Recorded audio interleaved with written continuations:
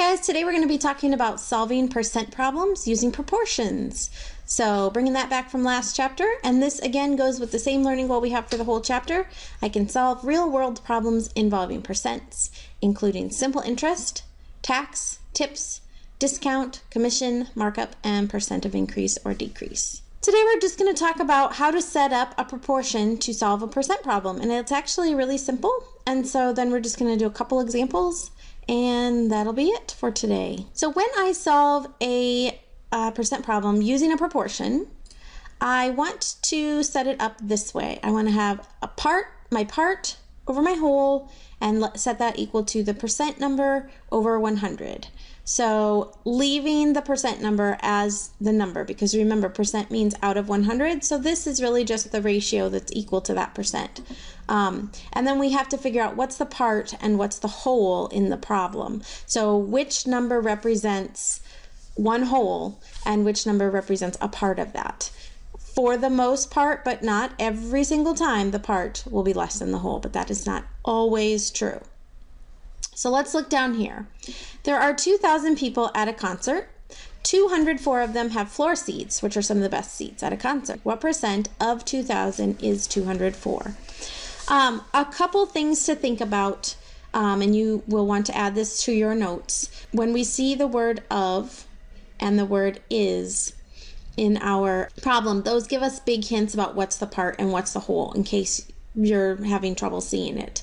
If you see the word of, the number that comes directly after that word of is the whole. And when you see that word is, the number that comes directly after that word is the part. So I like to say is part of whole.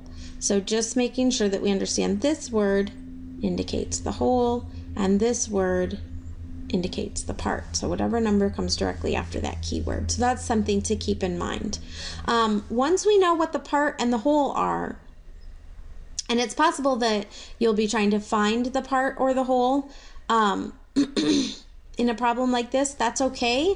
We can always solve for any number in a proportion, so it doesn't matter where we put our variable. Okay, so we've identified the 2,000 as the whole. That's the total number of people coming to the concert. And we've identified the 204 as the part, and it also says what percent. So I know that the percent is a thing that I'm going to be finding. So that's going to be my variable. And I'm going to put that over 100. So I want to know what part out of 100 is the same as 2,000, is the same as 204 out of 2,000. So I've put part over whole equals percent over 100. Percent is what I'm trying to find. And now I'm just going to cross multiply to solve that. So I will multiply this way and multiply that way. Or you can think of it as multiplying the two diagonal numbers and dividing by the other number. So that's going to be 204 with two zeros after it when I multiply it by 100 equals 2,000 n. So I'm going to divide by 2,000. And after I do that on my calculator, I will find that n is equal to 10.2. And remember, the question asked what percent. I'm finding a percent, so I need to put a percent sign. You have to be really careful and only put the percent sign on if the question is asking for a percent. This one was, so my answer is 10%. So 10% of the seats at that concert would be floor seats. So we're going to do one more. Remember, we're going to follow this same model here. And so we need to figure out what's the part, what's the whole, what's the percent, what do we know, what do we not know. It says your math teacher assigns 25 problems for homework. You have done 60% of them. How many problems have you done? So I'm not seeing the words is and of, so I have to kind of think this through. It says my math teacher assigned 25 problems. So 25 problems is the whole assignment. So 25 problems would be the whole. So I just mark that up right on the problem, as long as it's not in the textbook. And we know that we have done 60% of them, so we know the percent. So they're asking what number, how many problems have I done? What number is equal to that 60%? So that's going to be the part.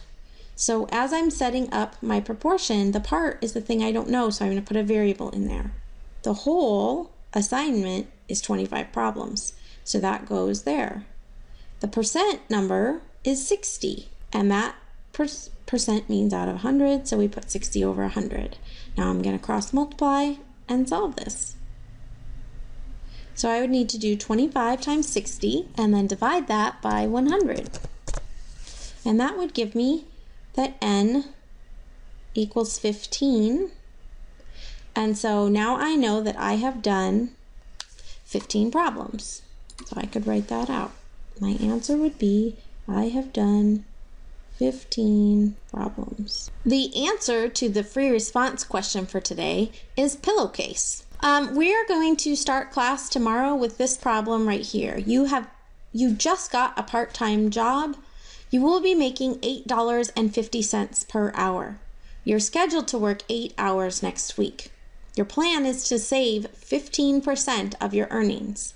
How much money will you save from next week's earnings? So, I want you to think about this, go through it step by step, and have it solved for class tomorrow. So you may want to pause the video now and go ahead and do that. Write in your notes so it's ready to go for tomorrow. And here are your free response and multiple choice questions. So go ahead and pause the video now and you can answer those. After that, have a fabulous rest of the day.